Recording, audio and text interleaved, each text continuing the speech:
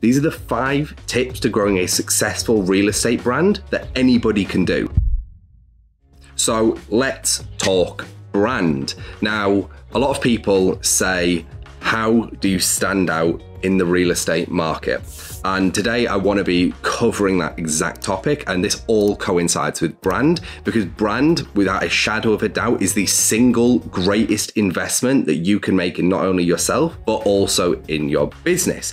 Now, there is 3 core frameworks, and there is a couple of extra strategies that I'm going to be breaking down in the video for you today, so you can go out and create a highly successful brand. And I'm telling you now, it is way simpler than they would have you believe. All right, so I want to get right into it.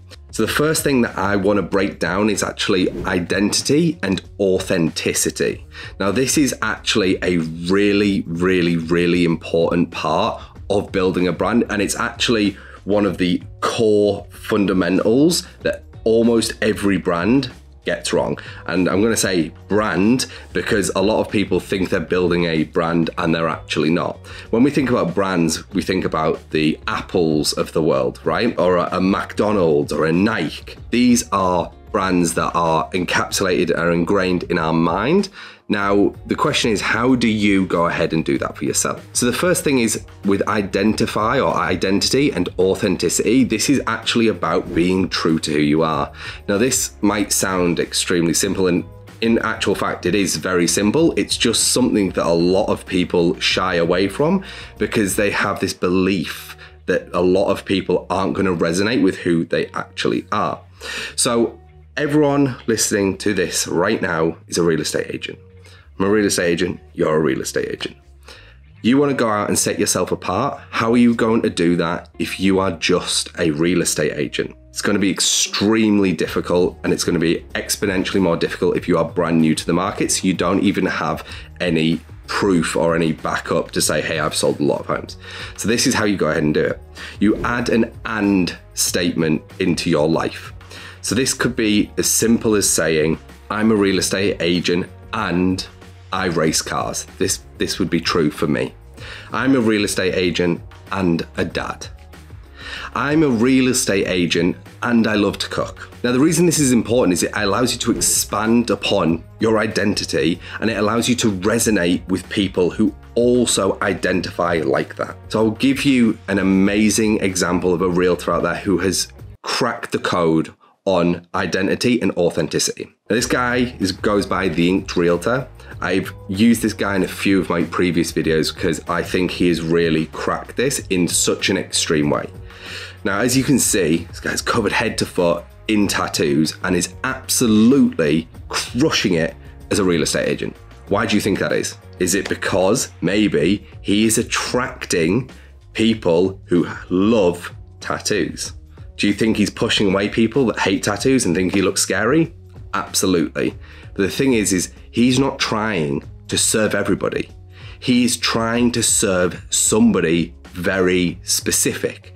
And that is also a key point of being successful with identifying and authenticity, is having a subsector, a sub niche that you serve, that you can shout from the rooftops. So in the case of The Inked Realtor, he obviously is going to attract people that love tattoos, and therefore he is going to get more and more business, assuming he's a great realtor, of other people that love tattoos through referrals. He stands out in the crowd and he stands for something. So the question is, what are you going to stand for? Now, I want to give you a story about me personally, just to drive home the authenticity part of this. When I first started creating content, I thought it was pretty taboo to swear.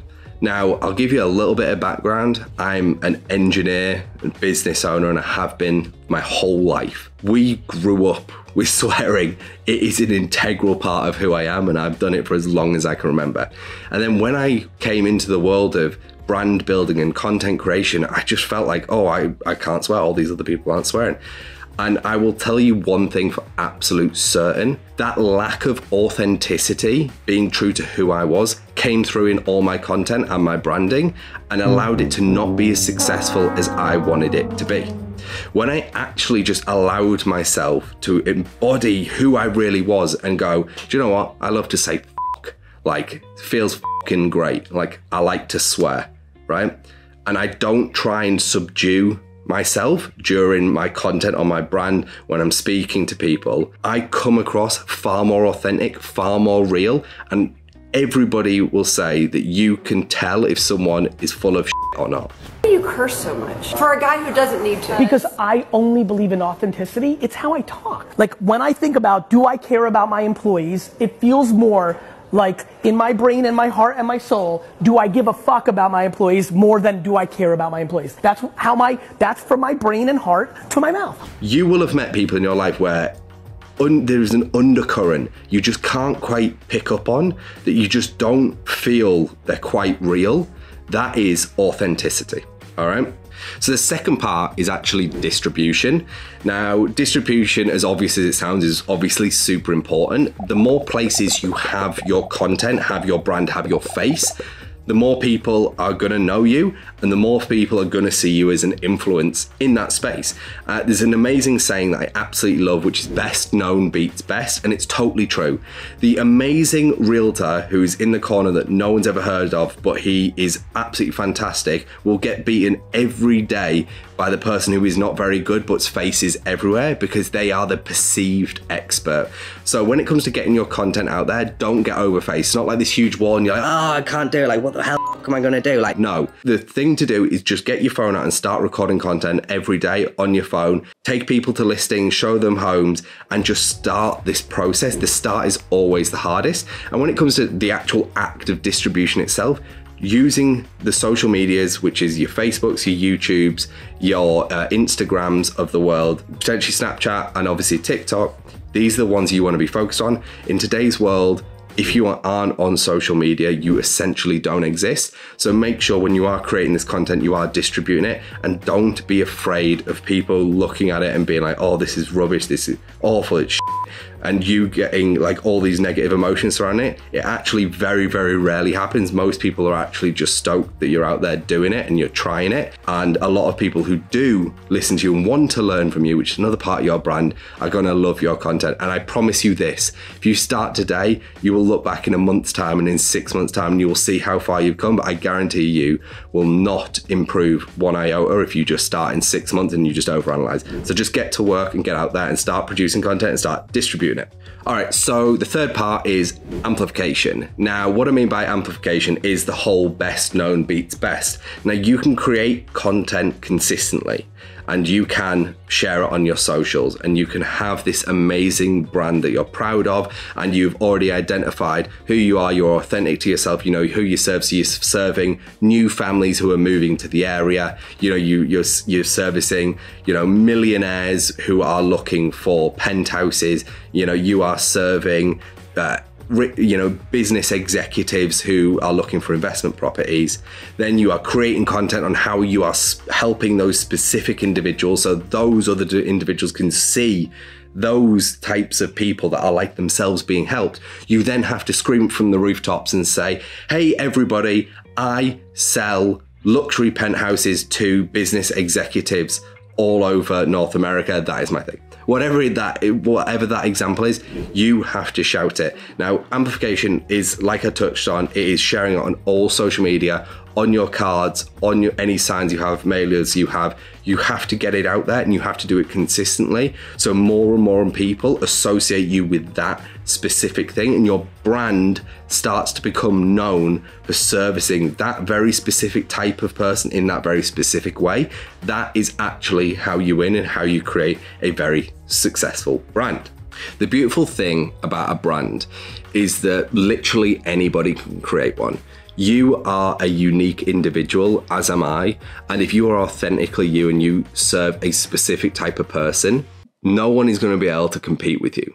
Literally nobody. And that is the single greatest thing about brand. You cannot come and copy me, because it wouldn't be authentic to who you are, and people will see through that far more than you would believe. All right. So this is one of the things about building a brand that people don't talk about. That is also why the biggest players all have brands because they know when they're established and built, they can't be touched. So we've gone through some of the high level stuff, and I know you're thinking, how do I get started? What's the first step?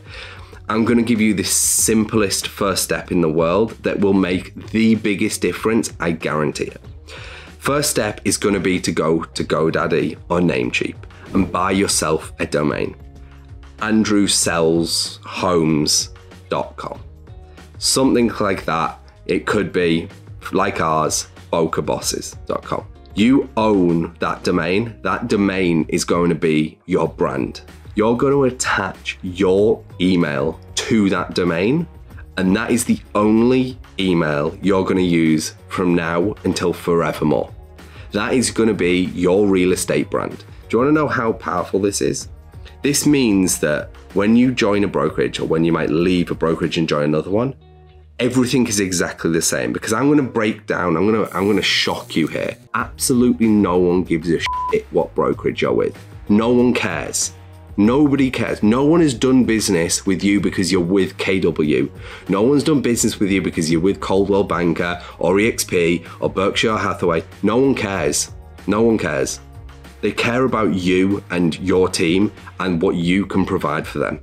That is why successful agents move from one brokerage to another brokerage and have no loss of income at all. Usually they just grow because they've built a brand and a reputation for themselves. Your brand is your reputation.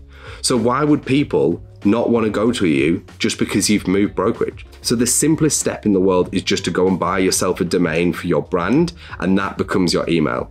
That's your first step. And then now, from forevermore, like I said, it means if you go from KW to Coldwell Banker or to EXP, then you're gonna have everyone still using that email and that domain, and that is your brand. That's the power of it. The final part of building a successful brand is something that I've literally never heard anyone talk about, which is building a community, a tribe, which eventually become raving fans. Now, do you think it's a happen chance that Ryan Serhant, Tom Ferry, Grant Cardone, to name three, have these huge communities and tribes and people that just absolutely love them? No, they have spent time indoctrinating their community. They've become raving fans, and obviously they get a lot of business from their brand and ultimately from their community, because their community are the people that are gonna recommend their stuff and buy over and over again. And that is exactly the case for you. So the easiest and simplest way to do this is actually to set up a free Facebook group. Put all your past and present clients in there, and this is a way for them to all hang out and you can hang out in there with them. It's also an easy way to coordinate events, so you can all build this tribe and community together, and they will over time turn into a community of raving fans. And I promise the power of word of mouth will blow your mind, and you will have more business than you will ever be able to handle if you do this correctly. Now, I do have a video up here if you want to learn more strategies on how to accelerate your real estate business even faster. So go ahead and check that out, and I will see you in the next one.